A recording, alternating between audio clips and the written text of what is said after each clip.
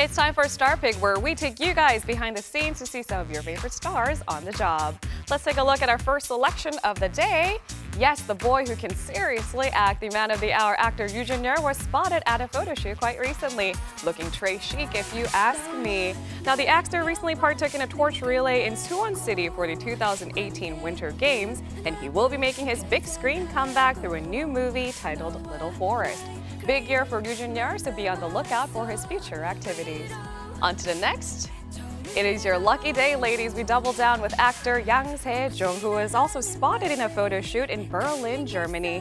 He looks stylish in a long coat and a backpack. Now, Se-jong won the Best New Actor at last year's Year-End Drama Award, so it looks like he'll be keeping busy in the new year as well.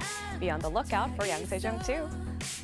All right, guys, that's all the time I have for StarPic today, but remember to join me again tomorrow as well.